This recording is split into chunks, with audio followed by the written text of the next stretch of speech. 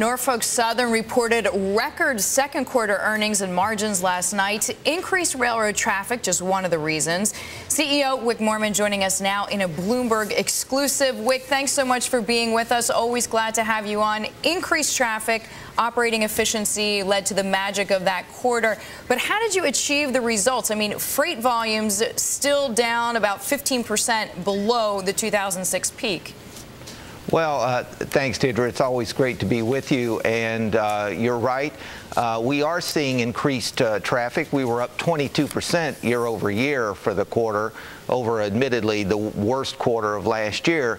But it's that combination of traffic increases combined with the efficiencies that we were able to realize in our operation last year during the downturn, and then with some pricing. And all of those elements came together to produce a really good quarter for us. Now, your company, speaking of pricing, Wick, has successfully increased prices at the rate of inflation, above the rate of inflation, for about 6 years. I mean, how do you keep doing that? Can you do it for another 6?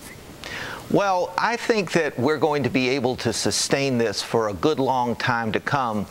If you look at it, too, it's a reversal of 20 or 25 years, really, where our company and the rail industry were consistently losing ground against inflation. In fact, if you look at overall rail rates in 2003 versus 1980, they were about half of what they were in 1980 in real terms. So we've seen that decline reverse itself. We're now seeing a transportation marketplace that looks radically different in terms of capacity and in terms of our company's ability to deliver a high quality of service. So we're optimistic about our pricing and our operating leverage for the future. What about shipment volumes the first half of this year? I mean, do you expect the second half to be up, down, unchanged? Can you quantify it at all?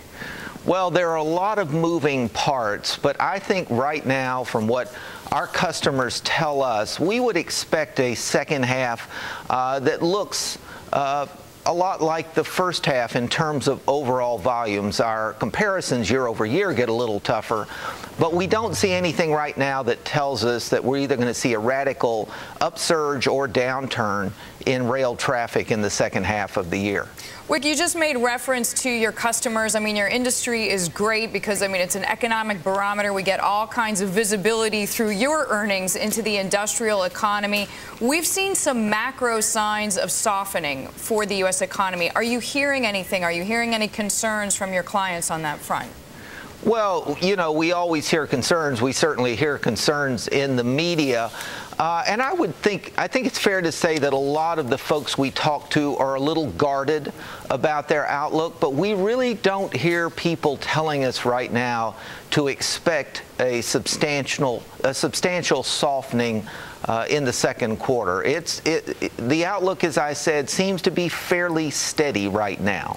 Now, Wick, we know normally you ship or you transport rather industrial products, coal being one of note. Norfolk Southern among the railroad companies that expressed some concern about the idea of high-speed rail going over freight lines. I mean, what do you make of this high-speed passenger idea using your infrastructure, basically? Well, any true high speed, like the European high speed, has to be on segregated lines, on segregated rights of way. So we don't worry too much about that.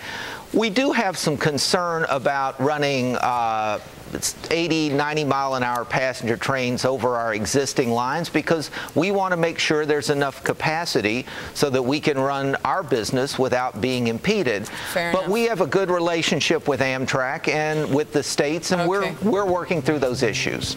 Wick, thanks so much as always for joining us. Wick Moorman, CEO of Norfolk Southern.